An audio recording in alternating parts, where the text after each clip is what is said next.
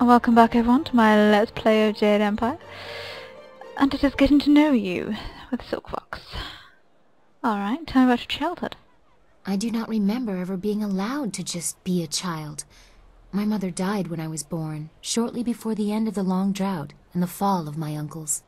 I was in the care of tutors too afraid to punish me and too ingratiating to teach me anything useful. I quickly found ways to sneak away from the palace. They dared not report my excursions for fear they would be punished. They would scurry around all day trying in vain to find me. Isn't that a dangerous thing for a young girl to do? Yes, it was. I didn't fully understand the risk and made some mistakes. But in the end, what I have become is a result of that. In the city, I met the people. The peasants, the homeless, the thieves. It was a much different world from what you see from the palace. They never realized who I was. I'm sure they would have been terrified of the army storming in to rescue me. Most just wanted to be left alone. That life was exciting, but also useful. Even Lotus assassins overlook the beggar on the street, but she still has eyes and ears. Tell me about your first love. You announce your questions like a wild animal with no warning of the claws you unleash. Proceed slowly, lest you turn me away. Alright. Tell me about your time at court. I do not like to speak about that. I try to avoid the court as much as possible. It is filled with sycophants pandering to the fancies of my father, with little or no concern to their own dignity. It is distasteful. But I think you would do well at court. I can handle myself better than any of the fancy courtiers who attempt to match me. I know that someday the court will be mine to rule. When I succeed my father, there will be quite a cleaning out. But with Death's hand manipulating him, that day seems less and less likely. Tell me about Silk Fox. Ah, the shadow behind my public self. How else can a curious princess learn what really happens in her domain? I don't have time to interpret the veiled statements of advisors, so I became a thief, an assassin, whatever I needed to be. People will not speak to the princess. Bad news kills the messenger first. Silk Fox knows how to persuade. That is how I learned about the activities of Death's hand. I'm sure you find being Silk Fox exciting as well. There is a freedom in it. I have the resources to go anywhere in the secrecy to do anything. If I wished it, I could be quite carefree. But that is not what I have found in practice. Instead, I see how my father's reign has twisted, and I know I must do something. No one notices that you're gone for such lengthy periods? There are many excuses for a vain princess to retreat from sight for days, even weeks at a time. My father encourages such getaways. And if courtiers ever discovered that I was not where I said I would be, who would dare question the heavenly lily? Who would dare? I may eschew the formality of it, but being the daughter of the Emperor still has its privileges. Alright, we tell about your first love now. That's better. I like that you listen, although your request is still very improper, unless you make me a little more comfortable. I have already shared something of myself. Can you tell me something about you? Is there anyone that you care for?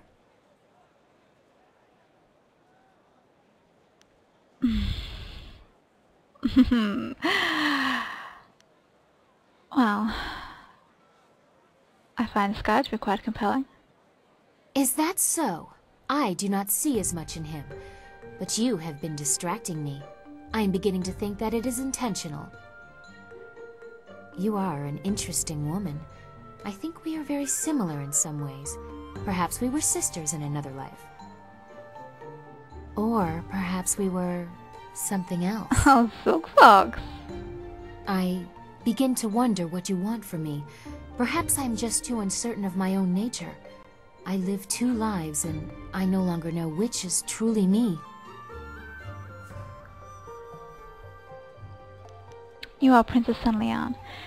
That does not mean you are any less deserving of being happy. I should not be ungrateful. Everything in my life is dedicated solely to making me happy, but I am at odds with so much. I am always behind a mask. not just when I am Silk Fox. I am not allowed to show an interest in politics, defending the Empire, or even spontaneous affection. Can you see the dilemma you represent? Not only is our deepening friendship prohibited by station, but by so much more.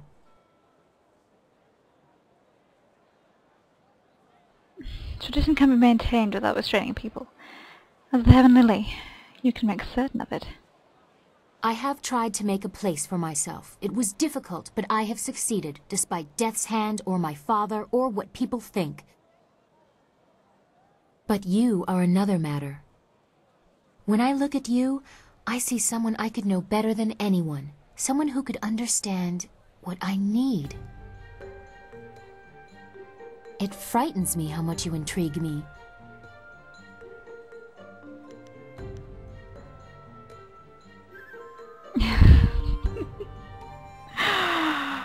Oh. So tempting to say that.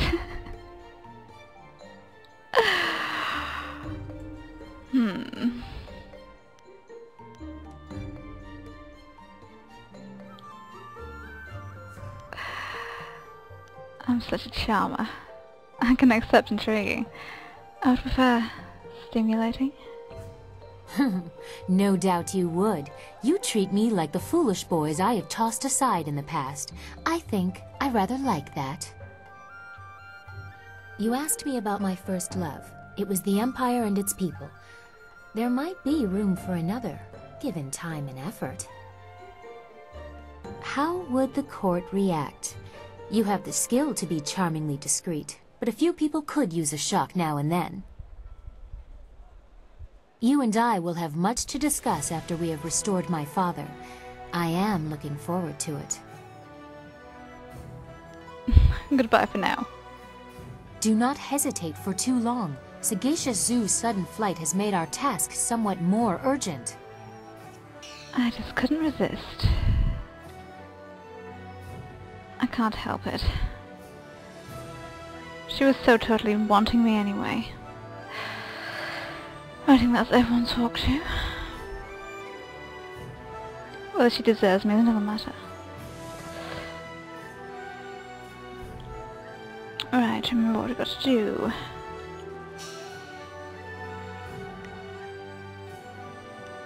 Right. Aha! Let's go back to the Scholar's Garden. Making you jealous, Sky? I do hope so. I've missed the city. For everything wrong with the Empire right now, this place reminds me of what we're trying to save.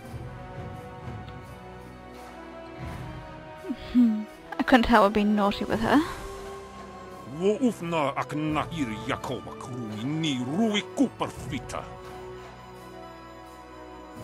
Please, Purveyor, don't send me in there. I'm scared those things will see me before I can get into the cave. Please, don't make me do it. Quernurk apayir, quanurk kakanir, ni usota. Wowirika titarir kone of atarir. No! I will go. Please don't hurt my mother. I'll get the artifact for you. I promise. Siyir sukut af knewo kup kipsitir sunurk. I don't know who that man is, but he deserves to have something bad happen to him. We should see if there's a way we can help her. Of course. What do you want? You're working for Purveyor Shuji, aren't you? Please don't tell him I haven't gone yet. I'm going now, even though it will probably get me killed. No.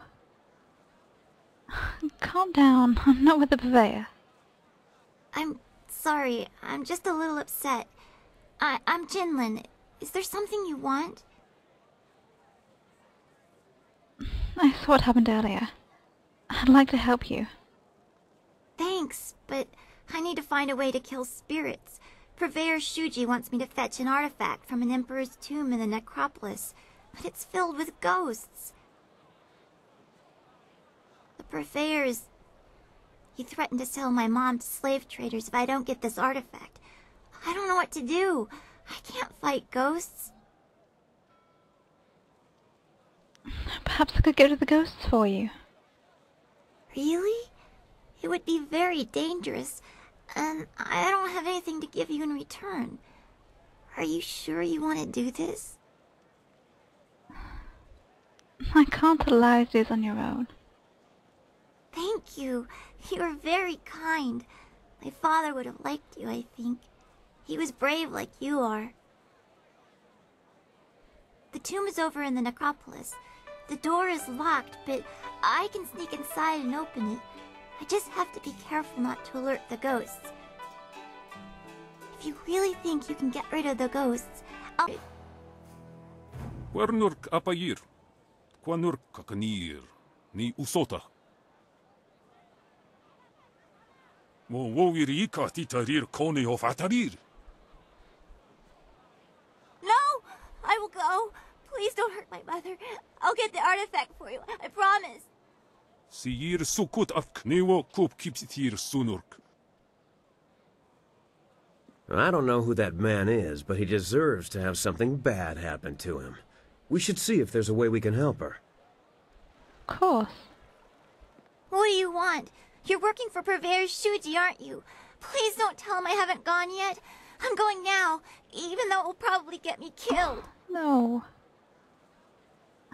Calm down. I'm not with the purveyor.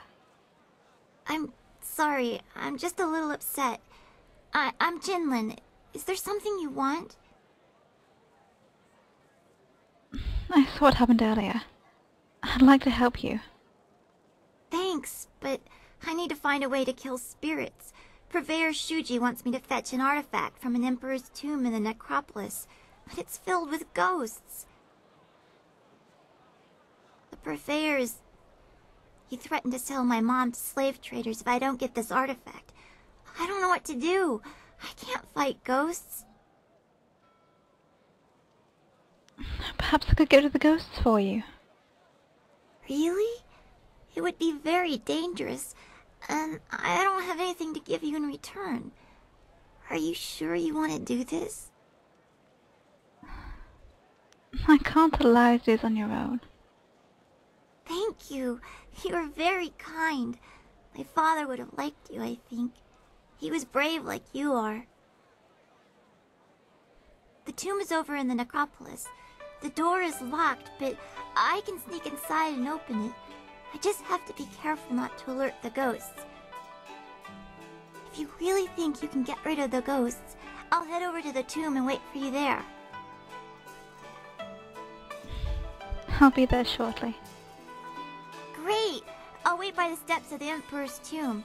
I'm sure you'll find it easily enough. See you soon, I hope. Oh, keep safe, little one. Right. I'll leave it there for now. When we return, we shall head back to the Scholar's Garden. Stay with me.